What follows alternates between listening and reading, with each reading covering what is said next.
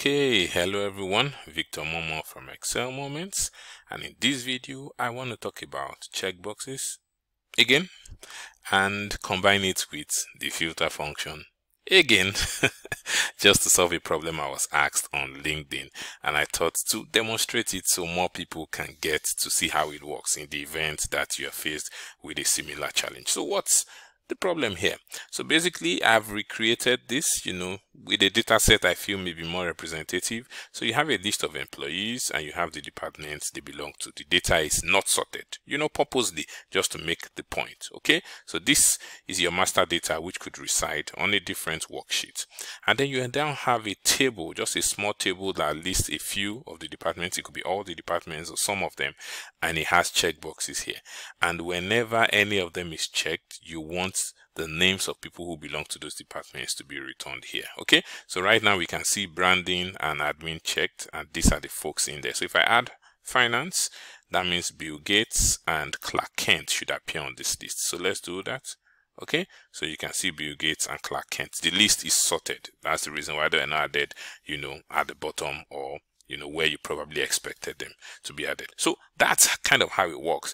And you want this small table to be dynamic in the event that if somebody adds, a new department, for example, like say security, okay, this is not going to auto expand, so I'm just going to put this here. So automatically, because you added security, you now have Bruce Wayne and Jeff Bezos. Okay, so Bruce Wayne and Jeff Bezos. So how did I get this to work?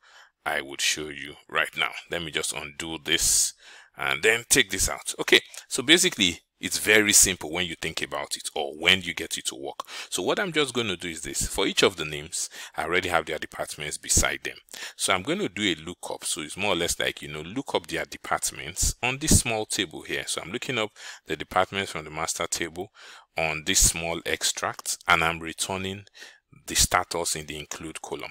Now you know that the checkboxes basically are what, true or false, right? And the true and false are the perfect fit for the filter function.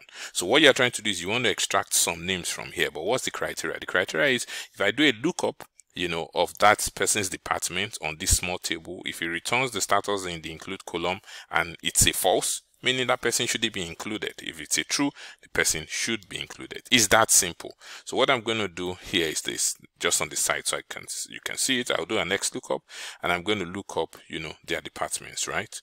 Look up this on this smaller table, and I'm going to return the include criteria. That's basically what it is. So look for these departments, check if it can be found here, and then what's the status. So close the bracket.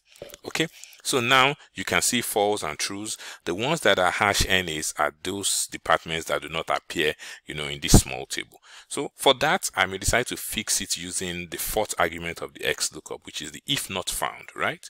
So it says if not found, what do you want? I could decide to put a 0 or a false there. So since it's not on the list, it's not going to appear either way. So I could do a false, just to get rid of the NAs, right? So this basically now gives me a true or false based on, let me uncheck everything except admin. So what do you see? You see that it's only admin that has a true here. So true, true, that's admin. So basically once you have this, this is your true or false, then you can filter based on this. Okay, so it's like you're filtering the names.